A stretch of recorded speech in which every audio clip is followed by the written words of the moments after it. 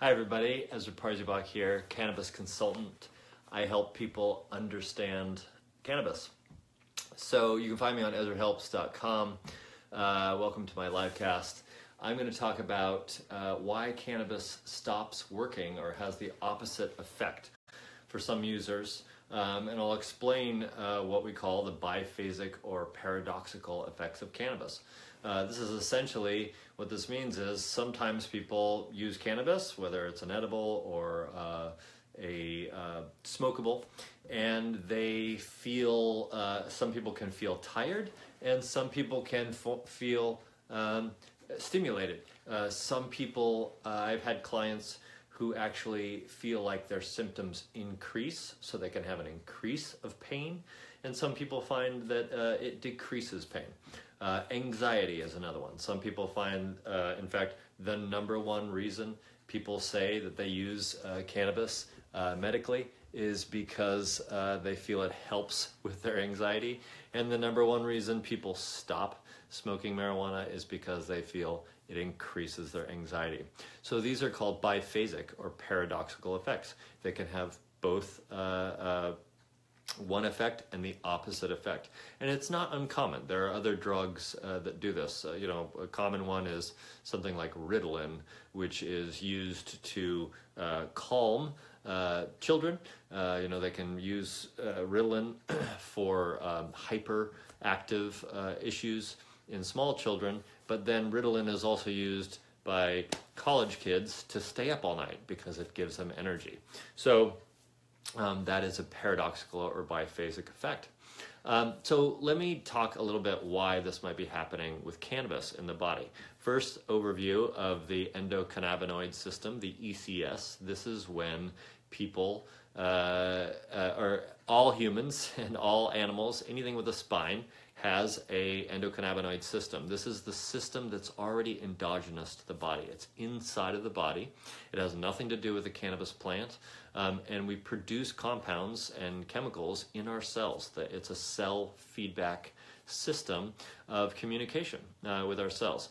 The compounds from the plant coincidentally enter into our cells and trigger responses, just like our own endogenous cannabinoids. So one thing that's important to remember is, unlike many pharmaceuticals that trigger certain aspects of our body, the endocannabinoid system is vast. It's the largest one we have. So as far as cell communication, so it's all over our body. And what they found is everyone has a unique endocannabinoid system. So some people, classically, they smoke pot once, they just feel great. It's clearly something that's meant for them. It takes all their symptoms away, and some people smoke it and they just feel horrible. The endocannabinoid system has a very unique and different response for the drug. What we also have is that each cannabis plant contains dozens and dozens of cannabinoids. Some are active, some are inactive. We know about THC and CBD. These are the main ones. We also have CBN and THCV and THCA and CBDA. There's many cannabinoids that we're starting to learn about, but the vast majority of them, we don't really know what they do. They're in trace amounts. And so these all combined make up what's called the entourage effect. And this entourage of chemicals, of cannabinoids from the plant, go into our body and have different effects. They can have different effects depending on where they enter the body or how they enter the body.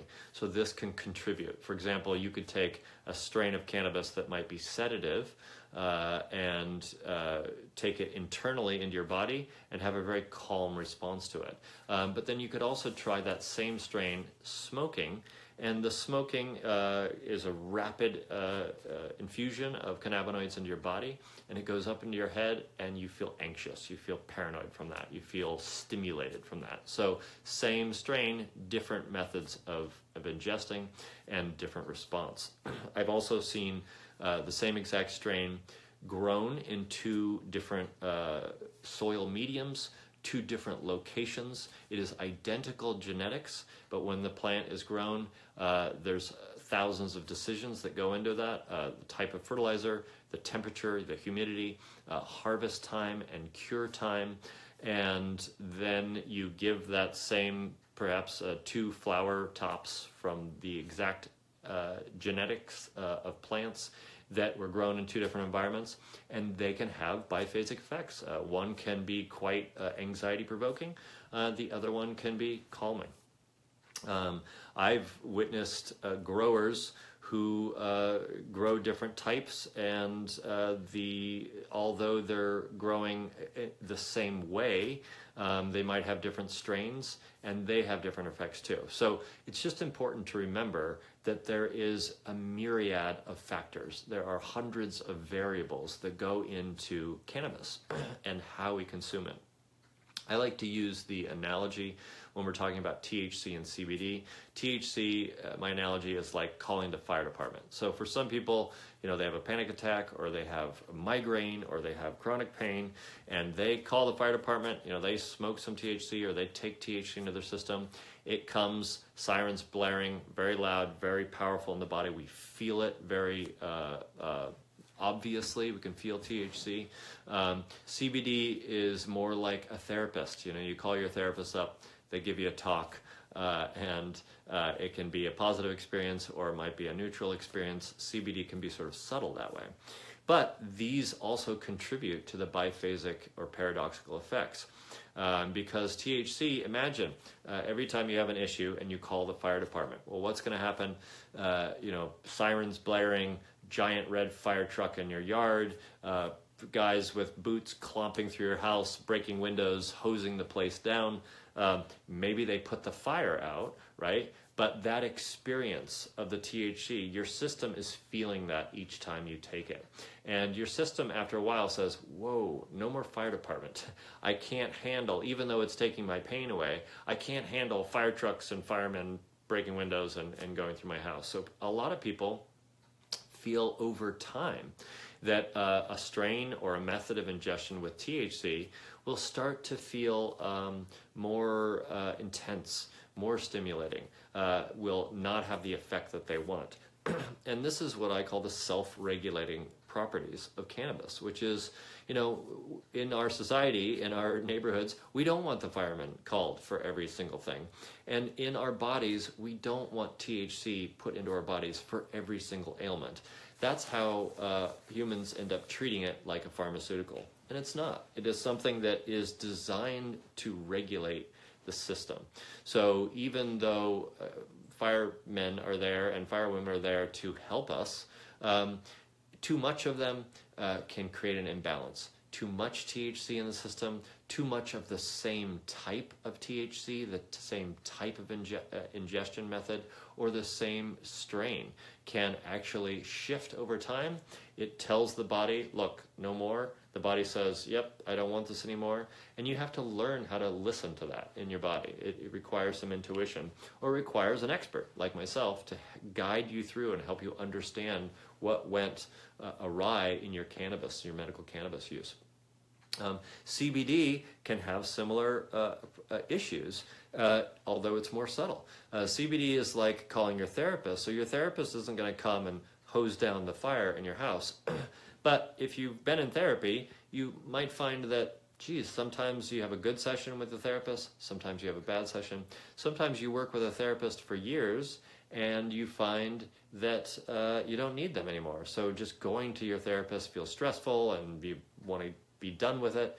And CBD feels similarly as well. Sometimes people like it, it works for them, and then after a while the CBD sort of tells the body, look, you need to regulate on your own. If you take more of me into your body, you're just going to feel anxious, you're going to feel fatigued, you're going to feel like your symptoms aren't working. And some people, I've seen it, especially with my hypersensitive clients who are really sensitive to medication, sometimes they get a reversal of symptoms, or non-reversal, they get increased symptoms. So their pain, their anxiety, their sleep issues are exacerbated by both THC or CBD, or the combination of the two. So it's really important to understand when something's biphasic. And a lot of this has to do with our consciousness. Cannabis actually alters consciousness. It alters our whole body chemistry. And when our consciousness is altered, when the way we perceive the world is altered, it makes us vulnerable to different perceptions. And cannabis has a very specific effect because we have so many stereotypes of it in our culture. So for example, I'll get a client who comes to me for guidance. She might be in her 70s. Maybe she smoked pot in college, had a really bad experience with it. If she is going to introduce medical cannabis to her system, and it might help her, say for arthritis or sleep or something like that, we also have to acknowledge that the context that she puts cannabis into is anxiety provoking. She is worried about it. She's scared that she might get too high. She's scared that something might happen. That context can have a biphasic response in the drug. So even if the cannabis is meant to be sedative and calming and pain relieving, if she gets too much of it or the wrong type, or if her attitude is not guided properly, then she can have a negative response.